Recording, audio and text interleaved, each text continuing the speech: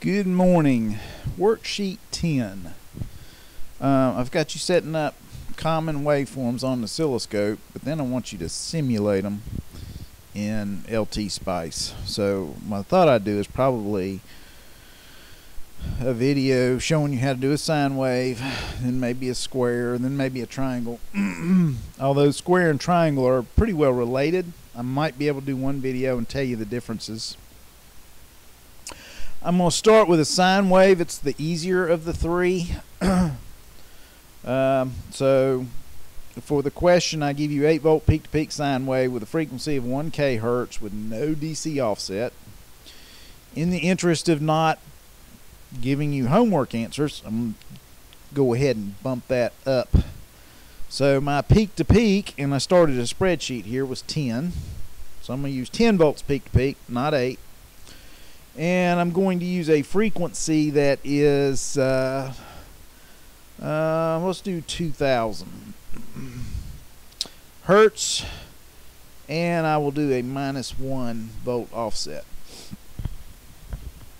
So those are the conditions of the problem that I've outlined. Now you'd set it up with a function generator, write down what your X and Y settings were, your probe setting, whether it's ×1 or ×10, get me to verify it, or take a picture of it with your cell phone.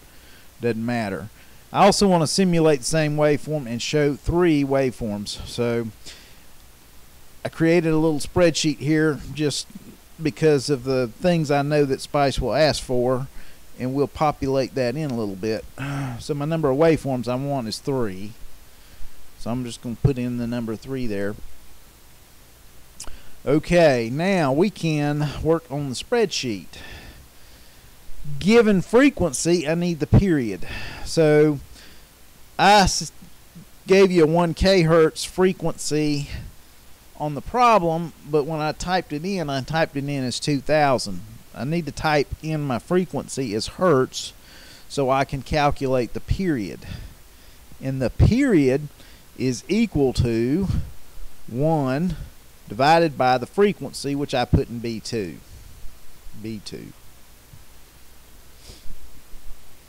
So there is the period of my waveform. Now I put a little column in here. Sometimes when you do the period, you get a number with a lot of decimals, and if you want to round to something a little more convenient to work with, I allowed for that. For instance, if I make this 2100, you see I'm at 0.0047619. So what if I just rounded that to 0.005? 3 O's and a 5. 1, 2, 3, 5. So I got my rounded time. So that's why I put that in there. So frequency to period is just a reciprocal. If somebody gives you the period, you can get the frequency. 10 volts RMS, or 10 volts peak to peak.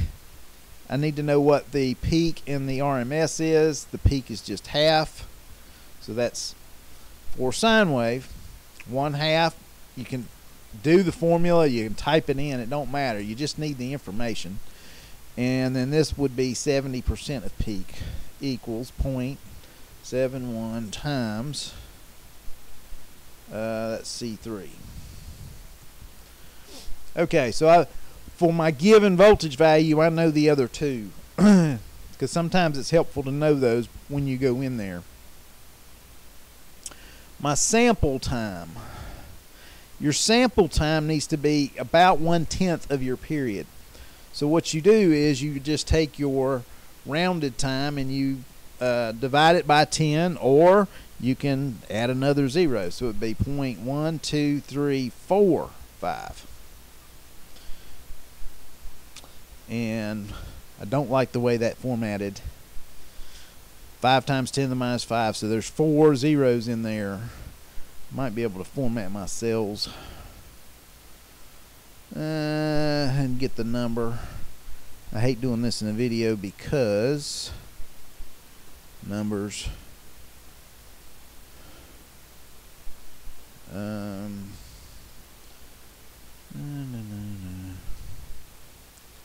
well, let's just do it like that and see what we get.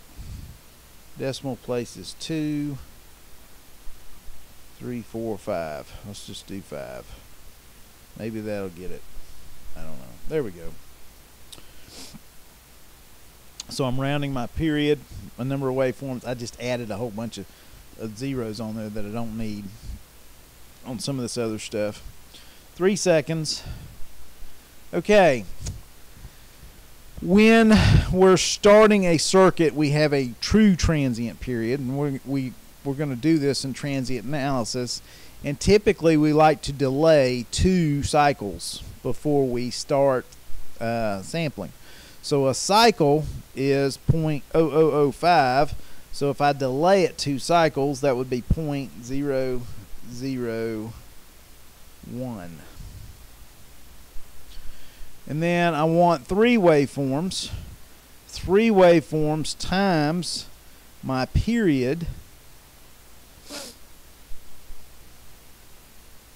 will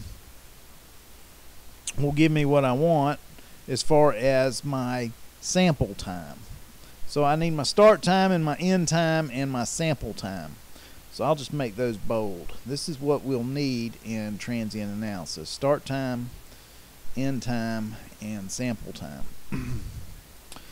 Alright, sample time's actually last. Start time is first. Start time is just going to equal my delay time, so that's equal A8.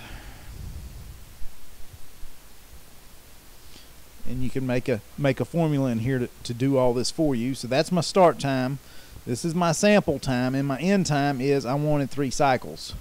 So I've got to take my 3, multiply it by my period, and then add it to that.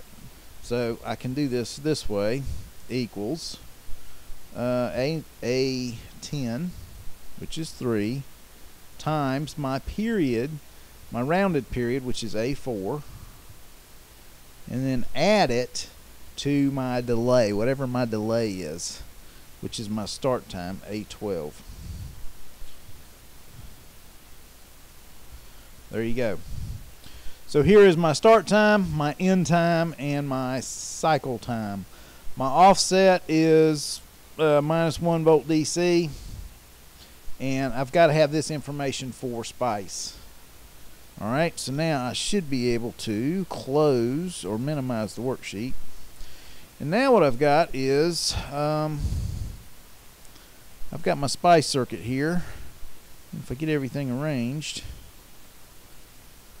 maybe, just maybe, there we go, I can build it.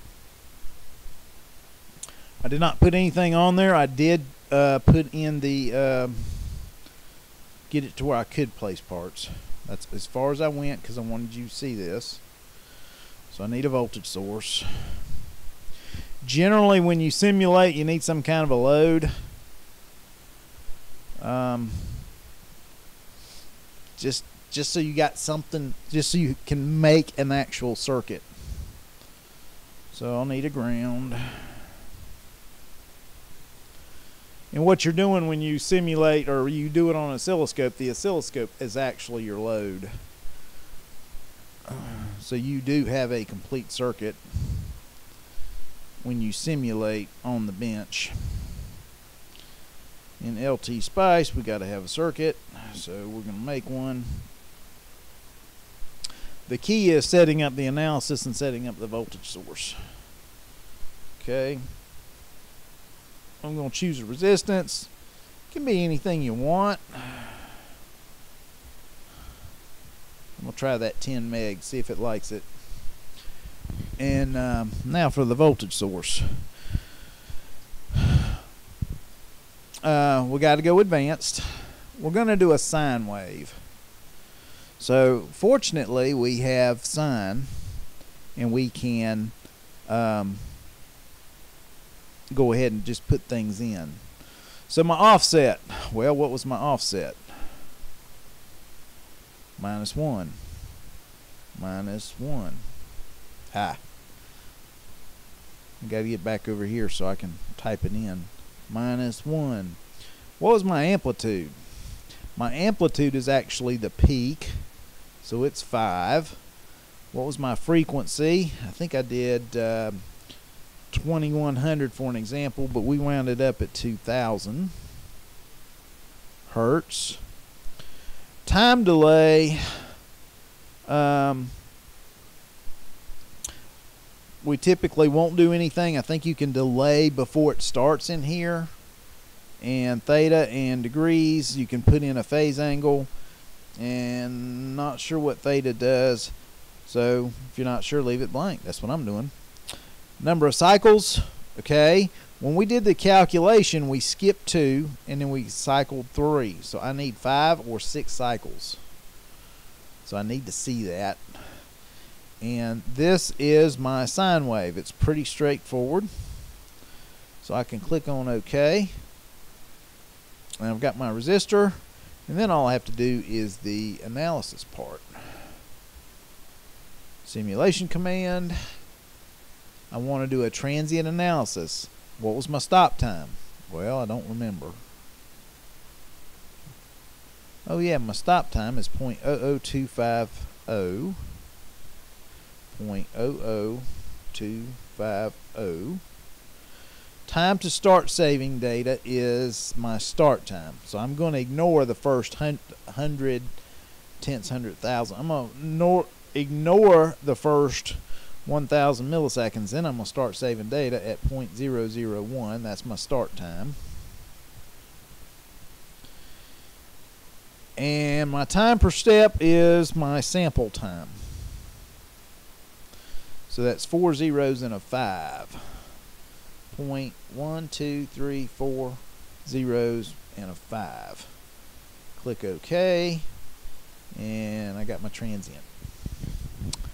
Alrighty. If I type this in right, everything will work. So now I can simulate it. Now, did you catch that? Edit simulation command. It built it. All I needed was those 3 things. Click OK. I'm good to go. Simulate run. It's going to open up a screen like you would see on the oscilloscope. So all I have to do simply is click, and there's my waveform. One thing that happens is when it starts saving data, it starts at your start time.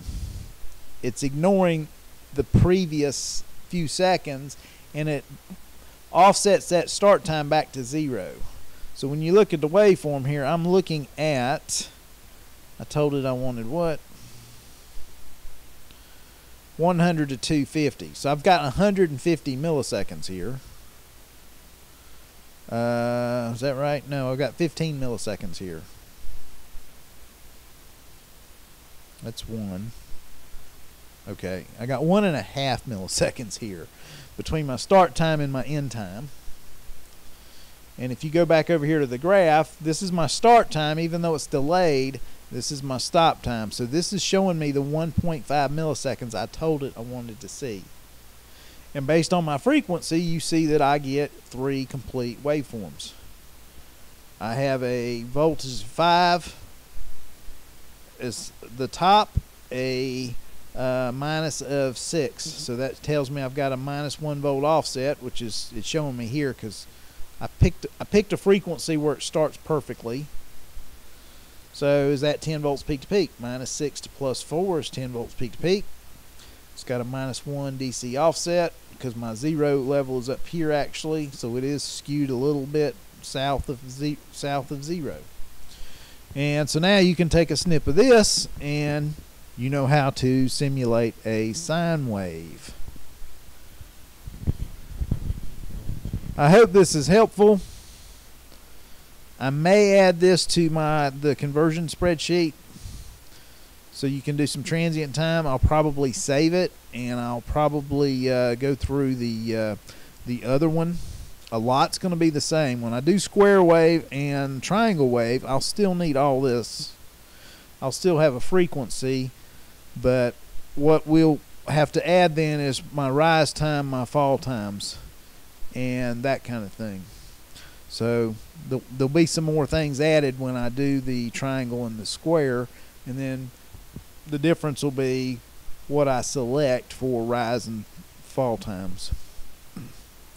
Anyway, and then I might add it to the spreadsheet that's already out there, so you got one for the class. I hope this is helpful. All this you can calculate. You should be able to do the conversions of voltages. You should be able to come up with a period given a frequency, and then everything falls out of that period. Usually you delay twice. Usually you get 2 or 3 samples.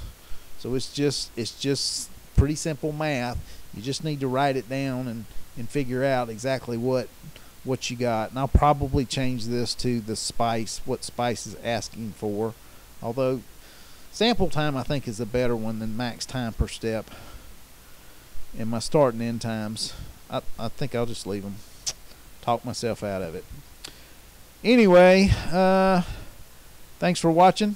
This should get you through the sine wave simulations, and square and triangle to follow. Have a great day.